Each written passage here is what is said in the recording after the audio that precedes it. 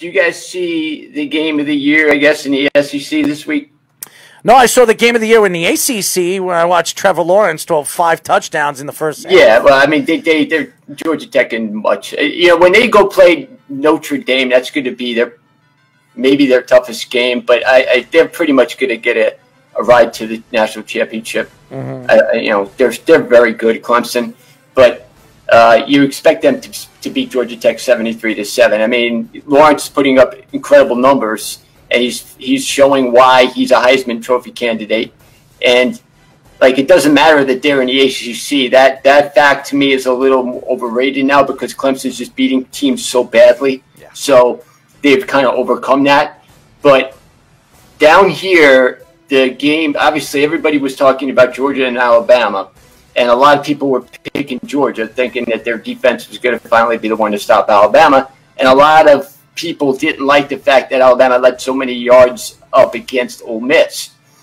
And, but Alabama does what they do. They're just impossible to stop over the course of a game. They have so many weapons, and they tire you out. By the time the fourth quarter came around, they were running the ball on Georgia at will, which is really hard to do. And if you look at it right now, they have Mac Jones, Najee Harris, Devonta Smith, and Jalen Waddle. All of those guys are Heisman candidates. Mm-hmm. They're all putting up great numbers for Alabama. I remember a couple of years ago, everyone was hyping up this receiving core for Alabama, and I was saying Devonta Smith. Watch out for him. He's great. As being one of the more well-rounded ones, too. I mean, people are thinking he's just like this speed demon deep threat, but he does a lot more than that, too. And he's shown that for much of the season now that he's gotten more opportunity. No Judy, no Ruggs to steal those targets, too. And he's played very well so far. And I think NFL-wise, when he enters his draft, I think he'll be better than Ruggs. Yeah, it surprised me that he stayed in and Ruggs went out. I always thought that Ruggs wasn't as good as him, but they're both very fast. But look, what Smith does excellently is he gets his feet in bounds all the time. And he doesn't get 1 foot in, he gets 2 feet in. So he's already making that adjustment in college. And Georgia is good. There are teams in the SEC that are good. I think Texas A&M, I don't think they're going to lose again. I think Florida is good. I think Georgia's very good, but you have Alabama and you have everybody else in that conference. Yeah, Florida's now going to have to win the SEC title game now that they lost to Texas A&M, which they probably would have had to anyway. But now it's definitely a must for them having one loss to have any shot. Because remember, the Big Ten hasn't started yet, so they could have 1, maybe 2 undefeated teams too. I know. Now, are they going to be involved in a playoff system? How is that going to work? I mean, they should be if they have a team that dominant. That could hold them against it. But also, you got to remember the conference schedules. If the whole conference is, or most of the conference is strong, I don't think they can hold it against it in comparison to a conference that's top heavy. So, especially being with the Big 12 being terrible this year, and we'll have to see with the Pac-12. They're also playing less games. I think there can be, if Ohio State is as dominant as they should, or maybe Penn State is a good team, they could definitely get in. And again, with SEC having a lot of losses, they're not going to have 2 undefeated teams anymore. Well, no, but I think you could still get. I think Texas A&M or Florida could still be that second team, or Georgia. Yeah. It all depends. I mean, if they don't lose again, then they should. A one-loss team from the SEC, along with Alabama, should go. But if Big Ten plays like 5 games, how are you going to put them in the college football playoff? That to me would be tremendously unfair. Well, again, they would really have to have their teams dominate in order to have a chance. Because obviously, if the Big Ten is like the Big 12 this year or the Pac-12 where it's all spread out, yeah, you're not going to have that, and then that's where the small sample size will get you. I'm saying if you have an ultra-dominant team, like Ohio State can be, because their roster is really good. Yeah, right. They'll get in. Year. They'll get in just for the sole purpose of the other conferences really haven't been amazing so far, especially the Big 12. No, they haven't, and you're not going to get more than maybe you can get maybe you can make a somewhat argument for Notre Dame, but they're going to have to play Clemson tight, otherwise they won't get in. And then I still think you can easily have 2 SEC teams, just because Florida lost and Texas A&M lost already. It's a lot in who they play, and if the East goes as I see it going. You have a bunch of teams now. South Carolina beat Tennessee this week. Tennessee was supposed to be... No, they beat Auburn. they were supposed to be, this is the year they get, they have all these great recruits. By the way, I called Tennessee losing. Yeah, he did. And they got their ass beat. No. And so they totally had their shot at Georgia. They failed, and they went right back to their little hole. And basically, you have to step up if you want to be a big boy in the SEC. Tennessee can never do it. South Carolina really can never do it. And in the West, you thought Ole Miss when they put up big numbers against Alabama, and then they go and lose to Arkansas. So nothing's really making sense. Mississippi State, too. They score 44 points a week. Yeah, they now scored 2 against Kentucky. 30 the next 3 weeks. Right. It makes no sense. The only thing that is going to make sense is Alabama every week. So, but that's it. But hey, in the Dodgers finally showed some grit, huh, Errol? I mean, after all these years where they underachieve and they should have won at least one World Series, and Kershaw underachieves, and they always seem to have the best team, but they never win the World Series. And the Braves really took it to them the first 4 games of this series. And, I mean, they beat them bad. And that series turned when Ozuna got called for leaving third base early. Otherwise, it's 3-0 in Game 5, and the momentum totally is on the Braves side. But when that play got called back, it kept it at 2-0, and Seager hits a home run, make it 2-1, and then Will Smith hits a home run later. Corey Seaver was the player of the series. He was unbelievable. Yep. He is a free agent at the end of the season. There will be a lot of teams lining up for a shortstop. He will no longer be a Dodger after this season. One of those teams that will really appear to look for a shortstop is the New York Mets. Corey Seager is one of those guys that you could absolutely look at. He's still fairly young. He's 28, 29. Still a young shortstop. He's a good defensive player. And however old he is. Yeah, mid-20s, I think. Yeah, he's still young. He's still young. He still has a great bat. If he could stay healthy, this guy could be a top shortstop still in the league. He's a sensational player. And I think the Dodgers will beat Tampa in 7 games. It's going to be a pretty good series because Tampa really was playing awesome, and then they tripped up a little bit. But Houston really surprised me. And I know Houston took a lot of crap. I really know they deserve every inch of it. They didn't belong there. They should have been suspended for the whole year, 60 games. I've had other people tell me that. It's funny because my fiance says that too. She's like, the Astros should have been suspended for the year. Why didn't they do that? I'm like, well, you can't suspend a whole team for a year. You just can't suspend a whole organization. You would have to have players come in and replace them. But it's really unfair to do to a team. You could have punished them more severely. Why? There was no crowds. They got off easy. Mark, there was no crowds this year. It would have been perfect. Yeah. They could have suspended the whole season for them. Maybe they could have done it this year. If in this environment, probably is the only thing that it could have happened that way.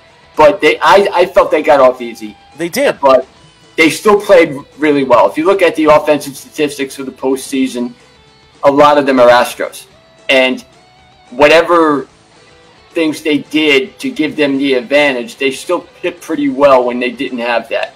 So they, in a way, maybe they think they redeemed themselves, but they got a huge break this year because if they played a normal year, a lot of those guys would have been going down every day in April, and they would have had pitchers coming after them every game, and they weren't allowed to do that. If they might happen next year. If they played the Yankees in that series, it wouldn't have went to 7 games. It wouldn't have. If the Yankees were up 3-0, they would have eliminated them after they would have won 1 game and then lost at Game 5. I think Tampa, they don't have enough power in the middle of the lineup, and that's why I think the Dodgers are going to be the better team in this series. I really do. Tampa didn't have any hitting at all. Yeah. I mean, Arizona or whatever his name is, the guy came out of nowhere. Yeah. He's the only one who's hit. I mean, you look at their batting averages; they're all batting like 110. Yeah. So it's amazing they've gotten through this far. I mean, they got good pitching and they have great defense, and they never really seem to beat themselves. But there's absolutely no offense. I'm watching this team play. I'm thinking, why were they winning? How were they scoring runs? But they managed to do just enough to win. Well, the Yankees did the same thing they did, is they couldn't hit in the big parts of the game, and that's why the Yankees didn't win that series. That's strictly what happened. Garrett Cole pitched his ass out in game number 5. Yeah, he pitched well. He pitched very well. He did what he was supposed to do. Yep, but all in all, they couldn't hit. They couldn't hit. They never can hit. They couldn't hit, and the bullpen let them down. Yep. So, but you know what? I mean, this was a weird year anyway, so I don't know how much it's going to matter in the end. But Mark, did I tell you that our new Our new design of our website will be up at the end of the week. You're going to really, really like it. Your stories are going to be center of attention on our app. You're going to, on our website. You're going to really love it. I know you're going to really, really love it. Awesome. So with the NFL, we'll finish off with that, I guess. The surprises to me so far, or you look at the NFC East, how bad it is. The Eagles have been awful. The Cowboys were going to be awful, I guess, after Dak gets hurt. But you still think Andy Dalton's good enough? I think so. We'll see how they do tonight. And the AFC East, the Patriots aren't. I'm sorry, they're not the same. They're not the same. Either is Tampa. Absolutely not. Either is Tampa. Tampa beat an undefeated Green Bay team. They beat an undefeated Green Bay Packer team because of their defense, not because of their offense. Let's be honest. They beat them 38-10. I mean, 38. Go look at the. First of all, their defense. I know they had some defensive scores. I know it was their defense that won. It wasn't Tom Brady, that's for sure. But Mark, also Brady's not playing bad. He's not playing good.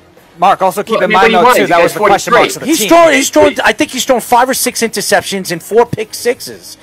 Tom Brady had 160 yards thrown yesterday.